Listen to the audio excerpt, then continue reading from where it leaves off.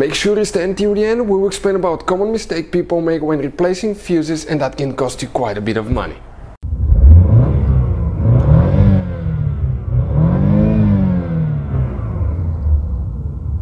Hey guys, welcome back to Electrical Car Repair Live. Thank you guys for watching and subscribing to the channel. Today will be super helpful video to any of you having a BMW 4 Series generation F32, F33, F36. This is the 4 Series BMW from year 2013 to year 2020. If you guys have one of those, you need to find where the upstream O2 sensor fuse is located.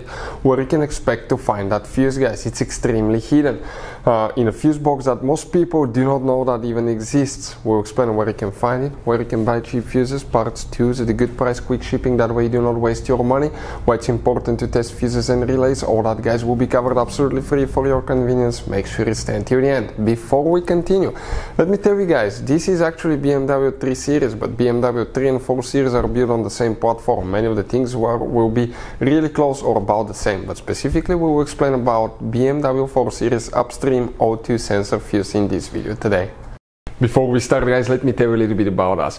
If you guys need to find fuses, relays for that BMW 4 Series generation from 2013 to 2019, we'll make video for every single fuse relay. Why? Because let's say you're in the middle of nowhere, you need to find where the fuel injector or fuel pump fuse is located. You have multiple hidden fuses, you can find it, replace it, get back on the road, guys, fix that problem, because otherwise, okay, you'll be stuck in the middle of nowhere.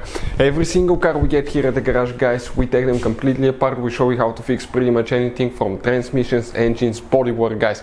All that will be on our channels. Check it out. Let me show you where you can find more about it. Right here we have more than 10,000 free repair videos that can save you thousands of dollars in future repairs.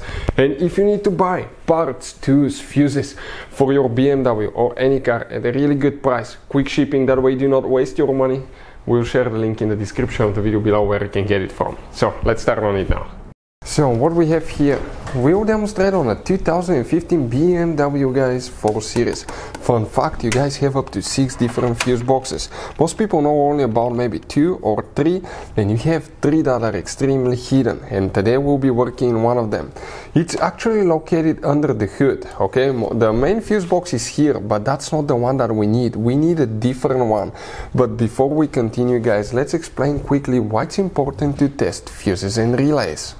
It is, guys, very important to test fuses and relays. On those fuses you cannot clearly see if they're burnt or not, especially you can see in the J-case fuses as well.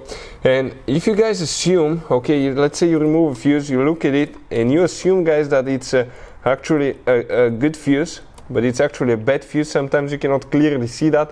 What can easily happen, guys, at that point, you can put the bad fuse in and you start replacing parts and tools that you don't need to, so you lose your time, you lose your money to fix a problem that doesn't exist, when all we had to do is test the fuse and replace it. We'll put a link to a special video that will teach you how to test fuses, how to check relays very easily as well, guys. So check it out, it will be in the description of the video below.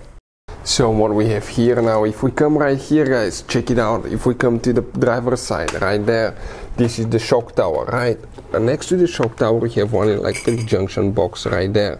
That electric junction box, guys, okay, if you look right there, you have that rectangular piece. Okay, one horizontal, that horizontal piece, you have a relay integrated there under that cover, and that vertical rectangular piece, you guys have built-in fuses. Depending on the model, you may have up to 5 fuses, and starting on top you count fuse number 1, 2, 3, 4, 5. The second fuse, it's a 20 amp fuse, guys, under that cover. It's actually the one for the upstream O2 sensor. How do you get to it? It's actually a sealed box. Unfortunately, guys, okay, almost impossible to replace it. Some people open it, replace it and reseal it later. Some people replace the whole assembly. We'll be making a video how to take it apart soon, guys, coming on our channel for any of you needing help with that. Hopefully the video will be helpful. If you have any questions, let us know. Thank you for watching. See you guys next time.